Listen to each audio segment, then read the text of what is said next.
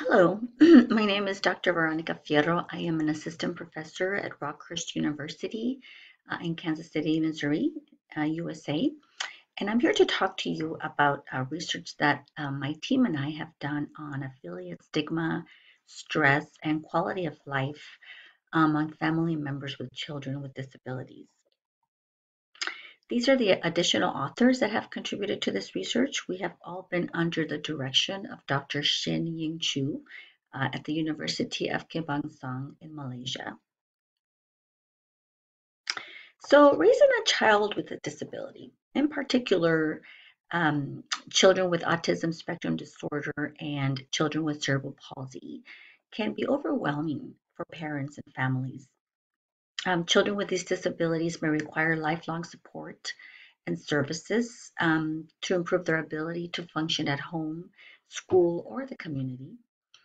So, the impact of having a child with these disabilities potentially affects parents in several ways, including increased parental stress, mental and physical health concerns, such as not sleeping well enough and not visiting a doctor when they're ill, feelings of isolation, and a decreased quality of life for the family.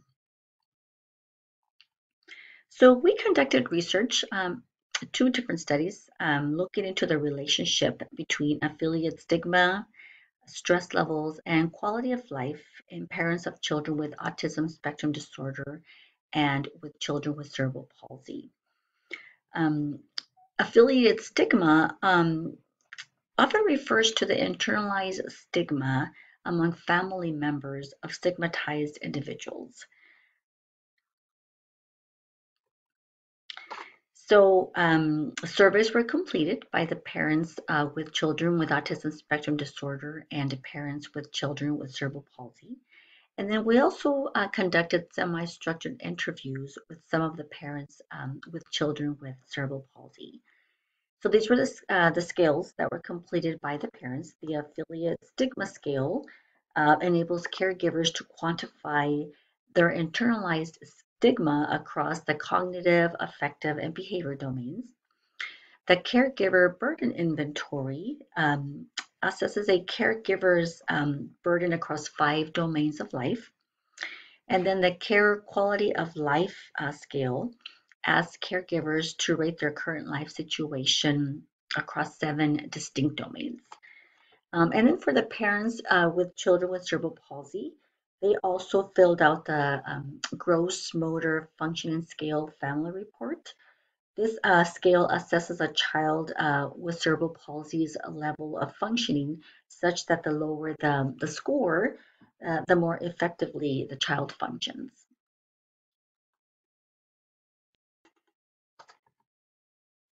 So these are the total mean scores for the results of the surveys. Ordinary least square regression was used to evaluate the effects of affiliate stigma on caregiving stress and caregiver quality of life while controlling for key demographic factors such as gender, age, education level, employment, and number of children. So based on these scores from the affiliate stigma scale, the parents did not feel stigmatized from having a child with autism spectrum disorder or a child with cerebral palsy.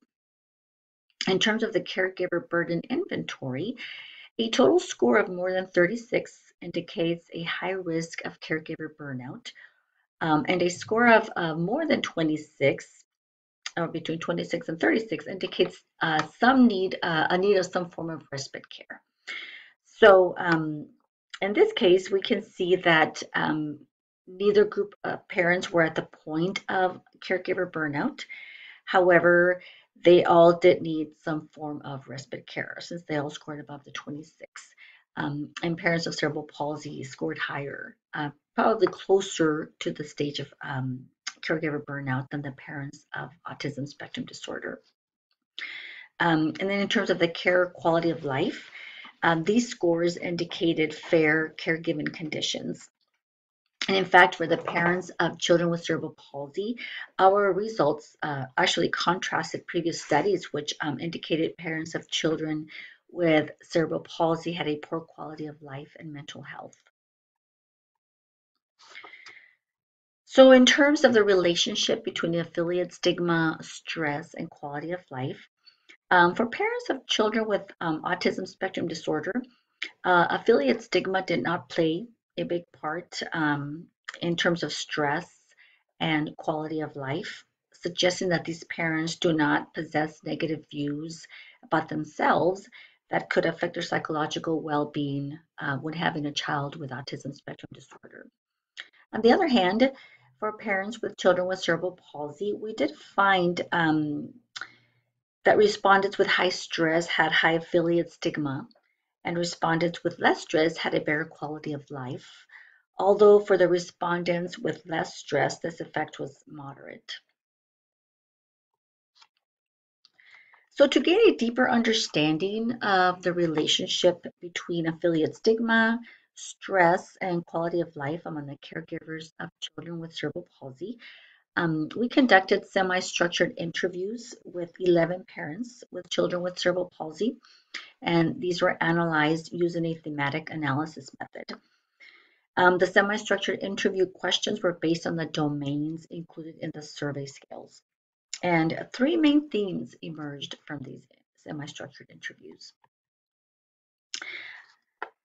So in terms of the first theme, that was it's okay for me to sacrifice my time for him, or the impact of caring for the child. So some of the respondents reported that their children require a lot of help and attention from the parents. Some of the parents reported they had to quit their job in order to take care of their child with cerebral palsy. Marital relationships were impacted in positive and negative ways. In some cases, blame was placed on one spouse by the other spouse. But in other cases, the couples actually became closer and more appreciative of each other based on the efforts they made in caring for their child. And in caring for their children with cerebral palsy, parents indicated um, their fulfillment when they saw progress in their child due to the child's attendance in school and in therapies, as well as the efforts that the parents were making for their child. And then in terms of socializing for themselves, parents reported that they had very limited time for social activities. And in the rare instances where they were able to participate in social activities, um, the time allocation for this socialization was limited. Now, while most of the respondents reported having positive experiences as a result of taking their child with cerebral palsy out in the community, such as receiving understanding and support from people they encountered in the community, negative experiences were reported as well. So this was our second theme, that people treat us differently, or the outgoing experiences that they had. Some respondents reported feeling uncomfortable based on the ways others looked at them and talked to them. But with time and encouragement, parents reported feeling increased confidence in bringing their child out in the community. Respondents also expressed that with the emotional support that they received from extended family members and cerebral palsy associations, they were able to overcome their doubts and have the opportunity to actually bond with other parents with cerebral palsy. But unfortunately, the COVID-19 lockdown did have an impact on these parents, where there was more um, difficulty and frustration because they could not get out and do things with their children. The third theme, he must die first, we can't die first, referred to the future plans. Parents revealed their concerns for the uncertain future of their child with cerebral palsy. They expressed worry and fear about having to leave them alone, especially in the event that these parents died before their child. And some participants reported that they were preparing their child to confront real life situations to determine whether their children can handle certain situations on their own. A couple of parents stated that they tried options, such as supernatural options or other alternatives they could think of to help their child. Some parents expressed, that why should their children be discriminated? So they are humans, but they need our support. So they acknowledged their child and the fact that they're human. and need, and deserve what everybody else has. And then in terms of obligations in caregiving, three parents voiced that they felt it was their obligation to care for their own child. And they relayed that when they accept this responsibility, that it became more tolerable for them to do so. So now, according to the family systems theory, the family is a whole system and is affected by the relationships between family members. So that is, the relationship between one system, such as the one between siblings, can impact the entire family system. So we also conducted research looking into lived experiences and perceptions of adolescents who have a brother or a sister with a diagnosis of autism spectrum disorder. So 14 adolescents between the ages of 13 and 15 participated in semi-structured interviews, which were analyzed using thematic analysis. And these analysis of these interviews yielded 5 themes. So these were typically developed in siblings with siblings with autism spectrum disorder.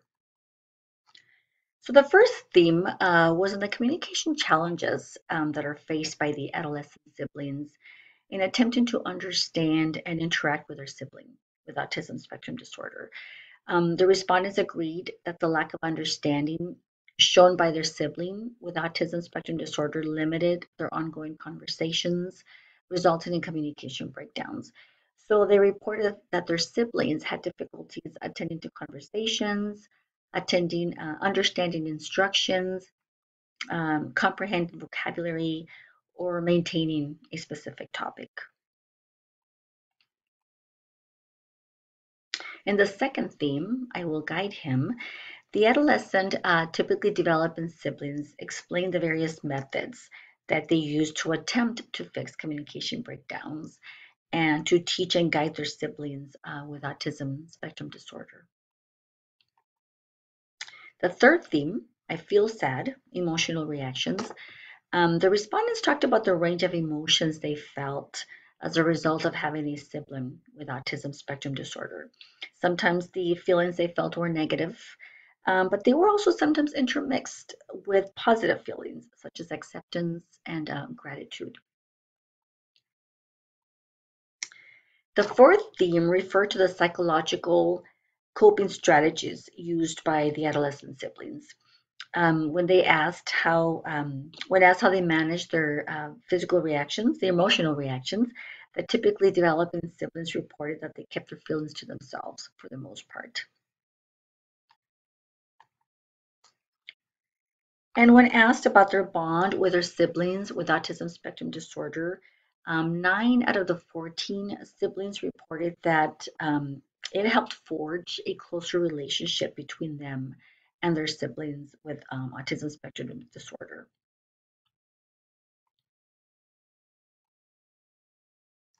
So the conclusions and implications from our research, all these studies, was that parents do not feel stigmatized from having a child with a disability. However, these parents do need the provision of counseling, support groups, and helper services in order to receive more support. And then the inclusion of typically developing siblings in rehabilitation interventions would be very helpful in order to um, help these typically developing siblings um, assist their siblings with autism spectrum disorder and to understand them better. And that is all I have. Thank you very much. I enjoyed talking to you today, and I certainly welcome your questions.